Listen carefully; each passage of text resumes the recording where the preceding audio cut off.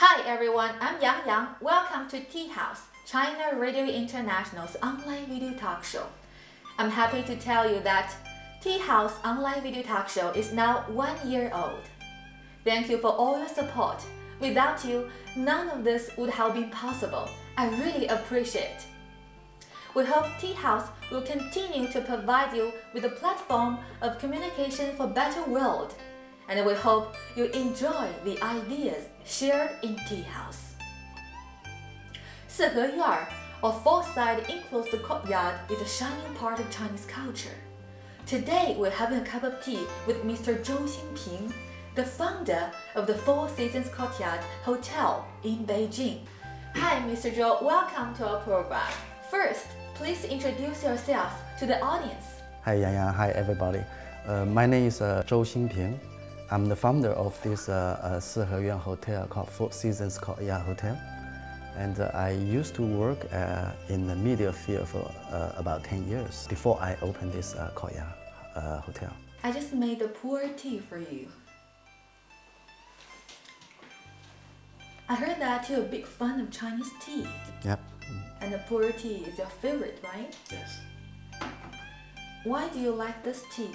I have a long history myself of drinking tea. Firstly, I like oolong tea because I'm from Fujian.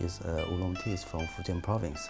But gradually, I drink teas. I drink different kinds of tea like oolong tea, green tea. Just to try this one. Yeah. Nice. You used to work in foreign media industry for over 10 years. And why did you start a hotel? Because I was tired of working in the media field. It was too challenging work for me. And I was getting older. I had traveled all around China already. So I thought it was a time for me to stop all this busy work and to do another more relaxing work.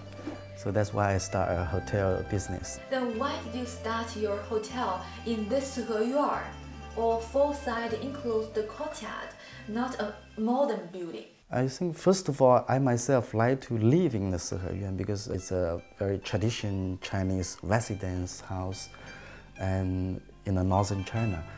And it's closer to the nature, the architecture, and compared with the apartment buildings. I used to live in the apartment building and I had enough. And because of the crowds and the traffic, so 四合院 is a lot like laid back, slow, very slow life in a slow hutong.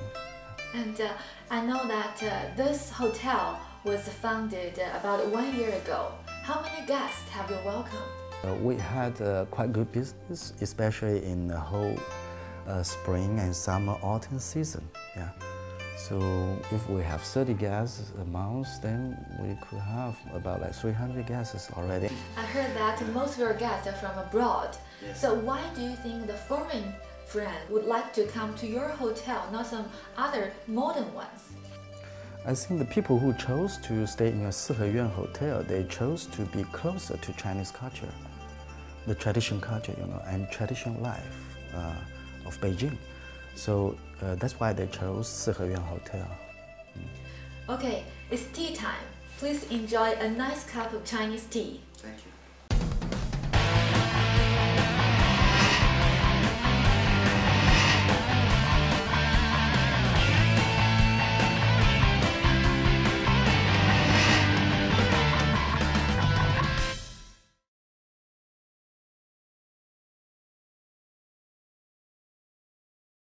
Hi, Mr. Zhou. Welcome to our program. Hi, Yang. I heard that you love tea very much and have prepared several kinds of Chinese tea. I can't wait to see them. Please show us. The big families of Chinese teas. Actually, we have oolong tea, green tea, yellow tea, white tea, black tea, and red tea. So I can show you oolong tea. This is teahouse30zhouxingping from Wuyi mountain. And it's the best oolong tea we can have now in China. And the red tea, this is red tea. This is a red tea from Yunnan province, but there are many different other places produce red tea also. Yeah. And for example, this.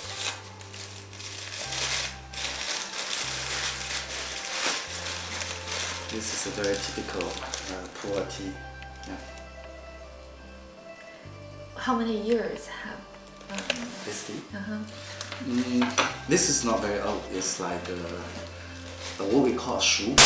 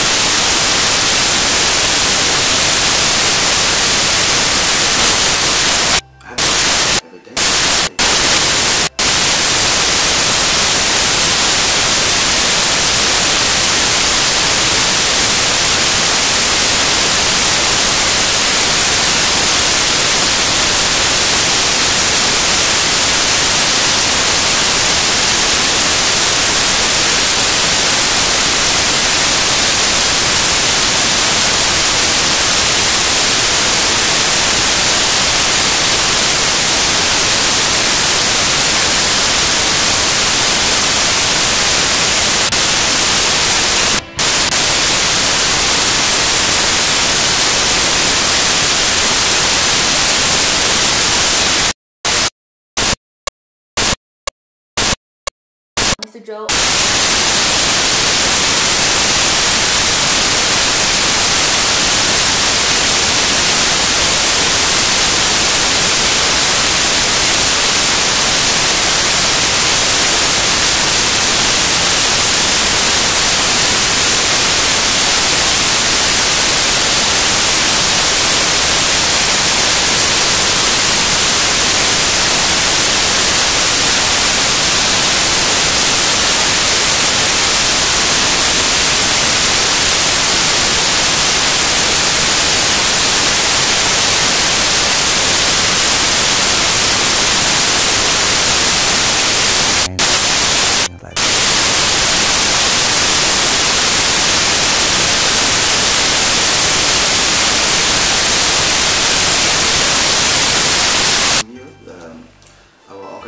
More like tea ceremonies, real tea ceremonies. Like we will invite like the tea masters to be here, and we're going to organize like new performance of Tai Chi, the Kung Fu show here. So it's like I think I will do more Chinese cultures events here in this Korea in the coming year. Yeah. Okay, Mr. Zhou, thank you very much for joining our program. I hope you are happy and a prosperous new year. Thank you, Ben. You too. Okay, thank you for watching our program. Wherever you are, whatever you do, I hope you can welcome the coming Chinese New Year in a peaceful mind. Happy New Year!